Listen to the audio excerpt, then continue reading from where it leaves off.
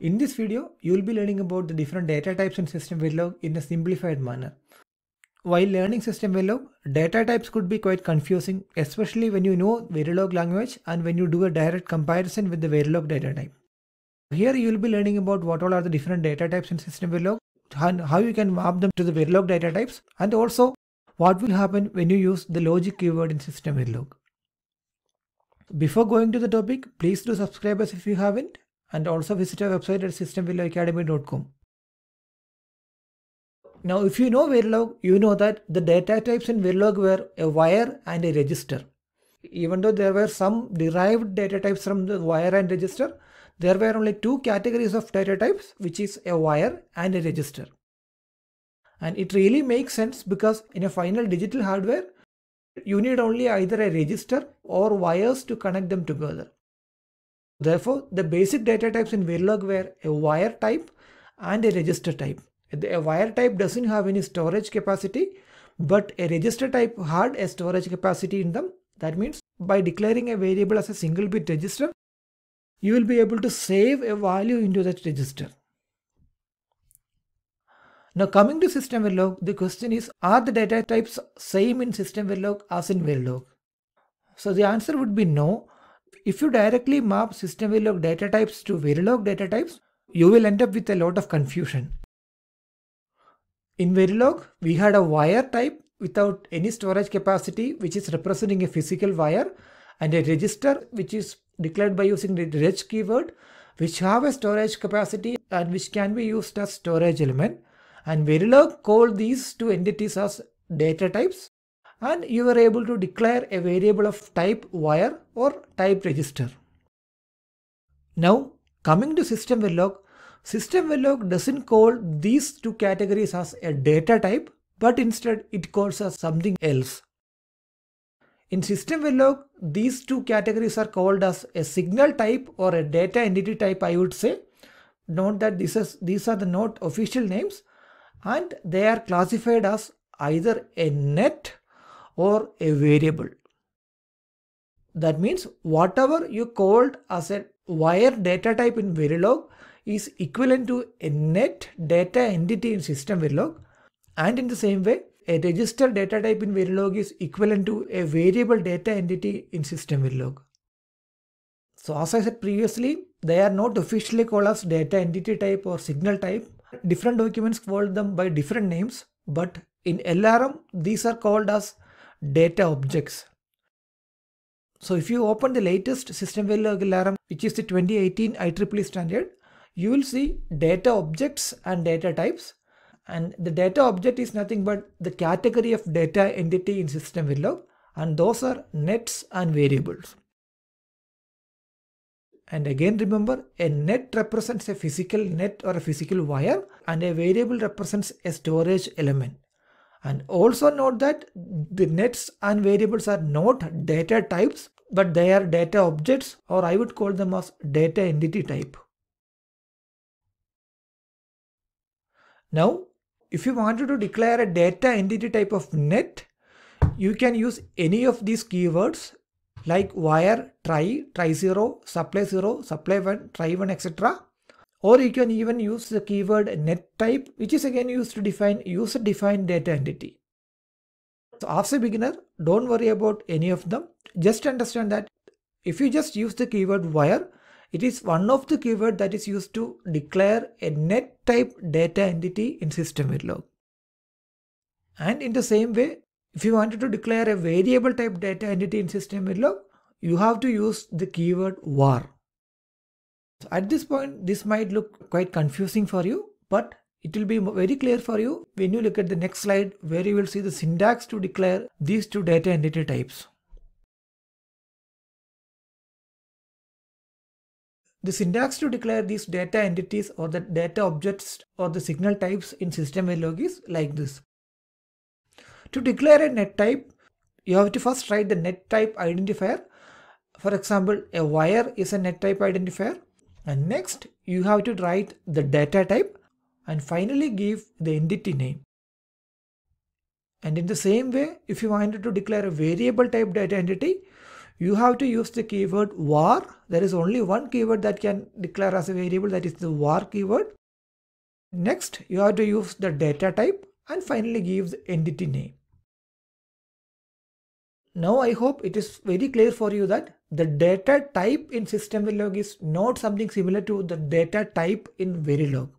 So the data type in Verilog is something similar to the data object or the data entity type or the signal type in Systemverilog, which is again of two categories, that is the net type and the variable type. Along with the data entity type, you have to use the data type, which you will learn next, to declare an entity of that type. As an example, if you wanted to declare a wire type entity, you will be writing it like wire logic W, where wire is this net type identifier, the logic is the data type, and W is the entity name. And in the same way, an example of declaring a variable is var logic V, where var is a keyword to declare a variable type and logic is the data type here, and V is the entity name or the variable name here. Now, if you have already used Systemverilog, you might be thinking, I have never used the keyword var when I write a program, and that is true.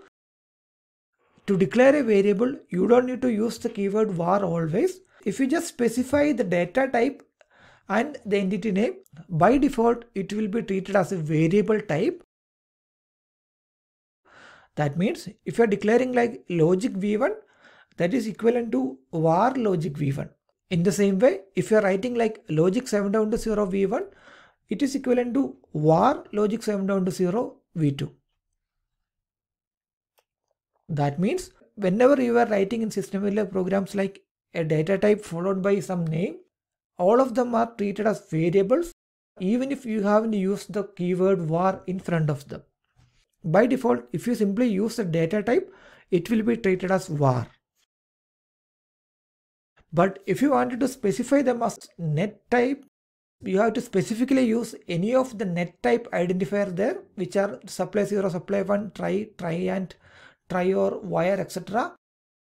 And to add a bit of confusion here, if you use any of the keyword to declare an entity, you don't necessarily write this data type here.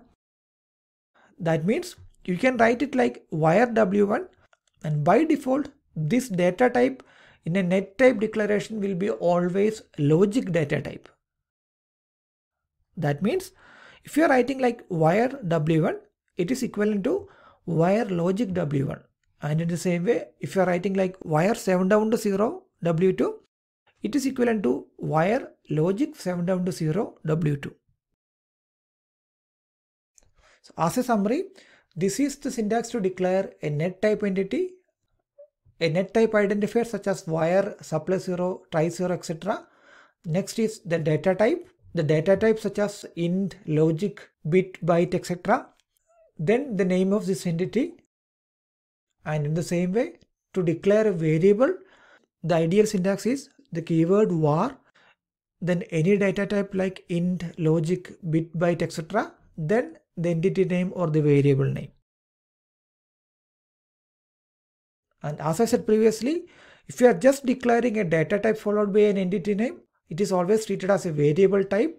And therefore, if you just writing it like logic v1, it is equivalent to var logic v1. And in the same way, when you declare a net type entity, you don't need to necessarily pass this data type.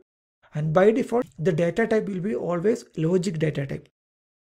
That is, writing like wire w1 is equivalent to wire logic w1. And most commonly in Systemverilog programming, we will be only writing programs in this manner.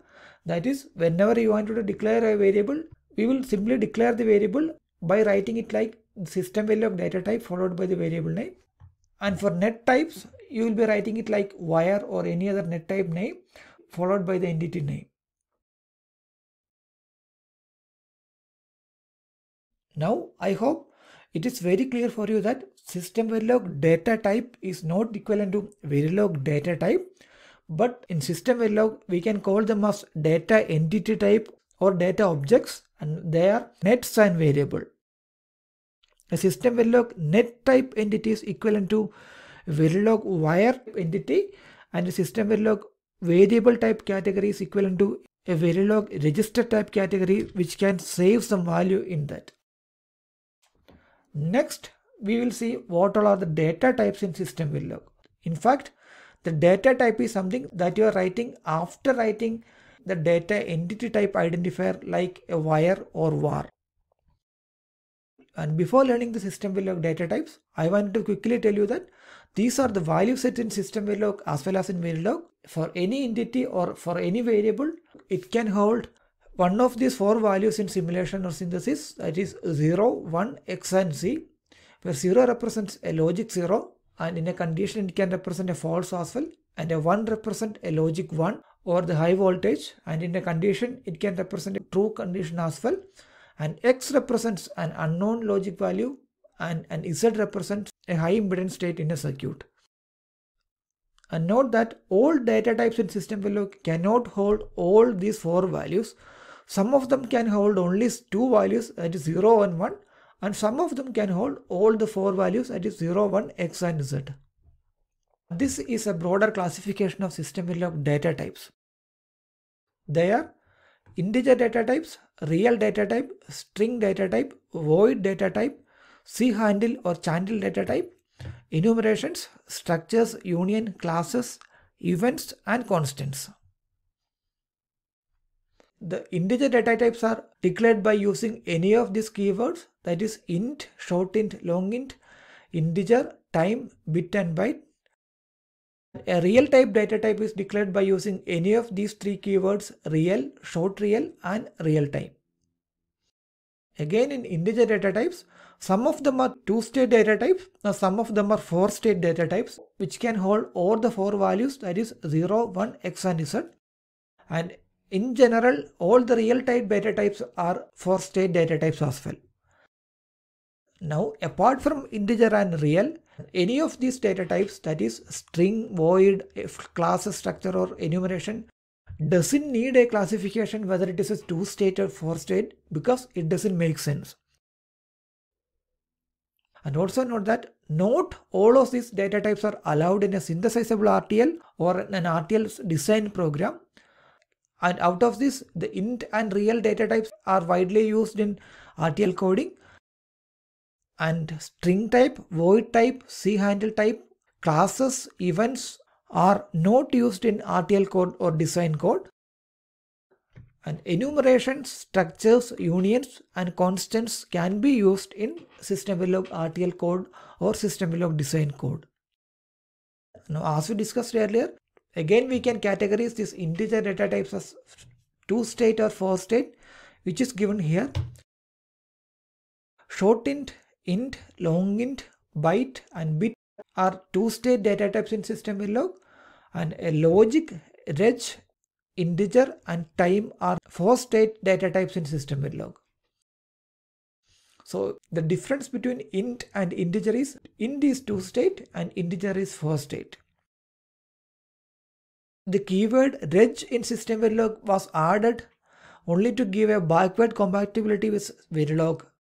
As we discussed previously, by default, all the variables can hold a value, or all the variables in Systemverilog are equivalent to the register category in Verilog, and all the net type in Systemverilog is equivalent to the wire category in Verilog. Finally, the data types time and real time can be used to hold the simulation time in test bench code, and they are not widely used in RTL code. So that is all about the category of data types in Systemverilog. Now, as we said previously, in an ideal situation, the data types need to be declared along with the data entity type, such as a net type or a variable type. You can use all the data types that you have seen previously with a var type or a variable type entity, but not all of them are allowed with a net type entity such as a wire or supply 0. Again, I would say don't worry too much about what all are allowed with the net type. In general, you can use the integer type and real type along with a net type category. And also enumeration, structures and union can be declared along with net type entity. Now finally, you will be learning about the magical Systemverilog keyword called logic. You have already seen that if you are just writing like logic v1, it will be treated as a variable type by default. That is, writing logic v1 is equivalent to var logic v1. Now, if you simply use a logic keyword, the advantage is that the simulation or synthesizing tool will automatically interpret its behavior as either as a net type category or a var type or variable type category according to the usage or according to the behavior of the circuit. So this will make your life easy. That means you can simply declare them as logic. If you declare an entity as a logic in a port list in a module, that will be treated as a net type entity, or in simple words, that will be treated as a wire type entity. And if you use a logic in any other part apart from the port list, in general, that will be treated as a variable or var type, which is nothing but something that have a storage in it. So that is the end of this video.